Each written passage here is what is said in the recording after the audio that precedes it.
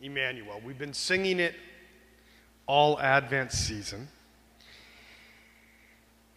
It's our great desire for God to be with us.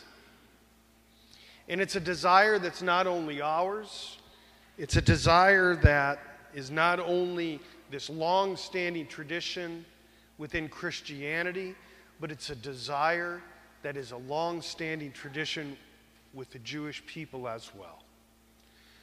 So this longing that has spanned generations and cultures and places for God to be with us.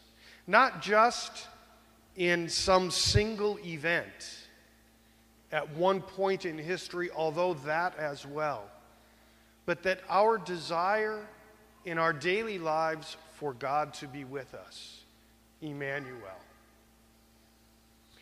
Inasmuch as it is our desire, our great longing individually and as a people, even more so, it's God's desire. I think sometimes we forget that. We don't remember. And what we've been hearing in this Advent season and what we've been celebrating is exactly that. God desires to be close to us even more than we do. And so God labors and works hard to get to us. The incarnation and this scene today with Mary and Elizabeth and the visitation is their response to that great desire. What they lay out for us is how to respond. And it's a desire that doesn't always, on God's part, He doesn't always do it, God doesn't always do it in a way we would expect.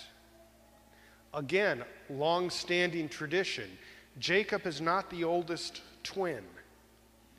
David is not the oldest, strongest, smartest brother. Bethlehem-Ephrathah is not Jerusalem. God comes in ways unexpected consistently throughout Israel's story. It's an underdog story. We always like the underdog. There's a romance about that. So it's God's great desire, and it's God's great desire that happens in ways unexpected and in little ways, in small ways. Mary and Elizabeth, Zechariah and Joseph understand that. They're the prototype of our response to this desire on God's part. To say yes, simply to say yes. Mary is not noted for anything. She's young. Joseph, this good man, does what he does. He's not part of any royal line that's in power at the time. He's not an expected quarter from which the Messiah would come. Zechariah can't even believe it. That this great desire on God's part is going to have effect in numerous ways in the world. And it's going to be life-giving. And Elizabeth and Zechariah, not for them. And so when the word comes to Zechariah, he struggles to understand it. How can this be? No, come on.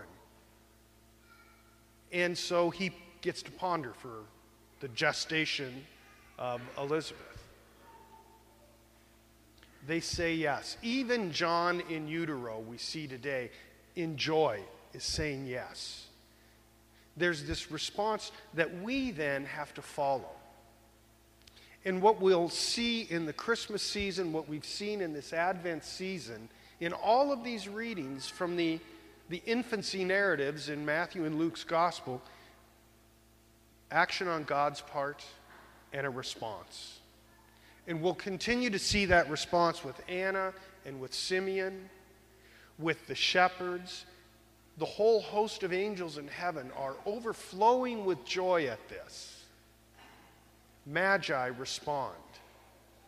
Even Herod is going to respond in a very brutal, ghastly way that's unimaginable. We are called to respond to this initiative, this inspiration of God, not just then, but now. The ways that God enters into our lives in simple ways, in ways that aren't expected, ways that aren't grand and broad gestures that are obvious to see. Those little movements of inspiration in our heart of hearts that call us to say yes. And the result is the joy. The joy of Mary and Elizabeth, the joy that I think we can safely speculate must have been Zechariah's as well, watching all of this, just watching and contemplating and pondering because he couldn't do anything else. In this Advent season, we tap into a long-held desire for God to be close, to be Emmanuel. The greatest news is that it's God's desire even more than ours.